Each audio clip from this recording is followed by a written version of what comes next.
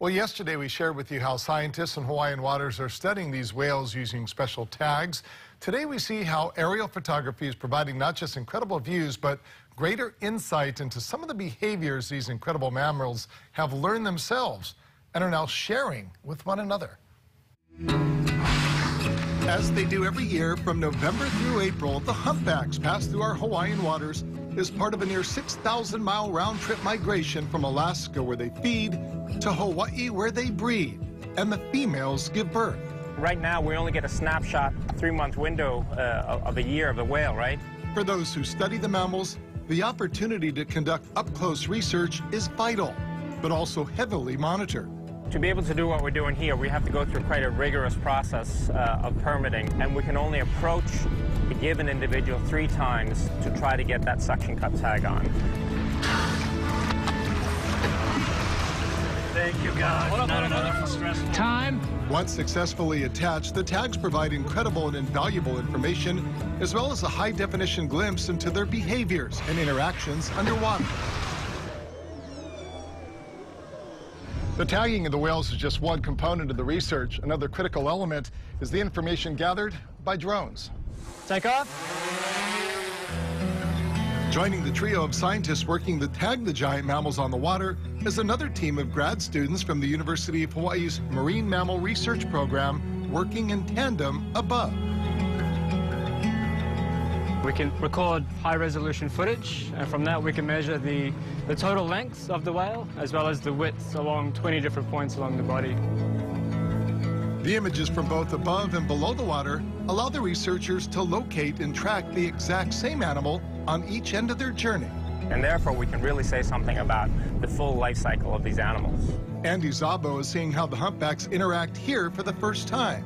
He spent the last 25 years monitoring their activity in Alaska, where they spend most of their time eating, gathering strength needed for the long trip here.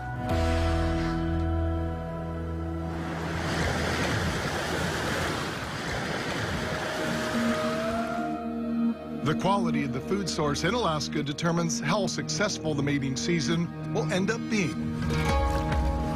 Every year, we get about 10,000 humpback whales that come to the Hawaiian Islands.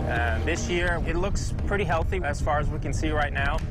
And now researchers have discovered the whales have taken their feeding habits to a new level, blowing circles of bubble nets to trap their prey. This bubble netting behavior we see in Alaska, which is really a form of tool use. If they're feeding on krill, they'll blow these nets that are these sort of concentric circles that are getting smaller and smaller and smaller. They're containing and concentrating the krill, and so they have to be able to coordinate and communicate to do all this. It's a very complex behavior. It's amazing.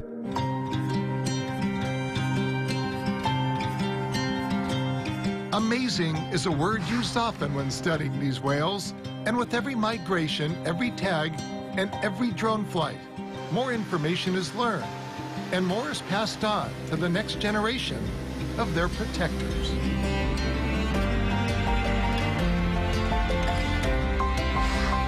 I normally study spinner dolphins. This is my first time working out here with whales, and it's a great experience. It's really what any little girl growing up wanting to study dolphins would dream of. I've never had the experience of being on the breeding grounds, and seeing the amazing behaviors we're able to see out here is pretty incredible, and all these mother-calf pairs, and we're lucky to be here. Sharing this information and being able to teach everything that we've learned is really important, and it allows us to keep this momentum up into the future, to get these long-term data sets and just really make the most of what we're doing so we can help the animals as best we can.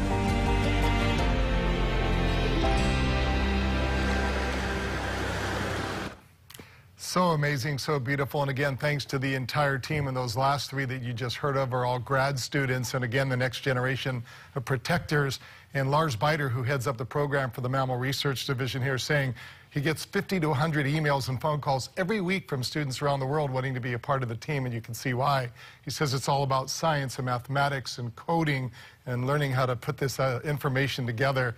That's what they're looking for. So if this is a career for you, not easy to get in, but great to do it here in Hawaii.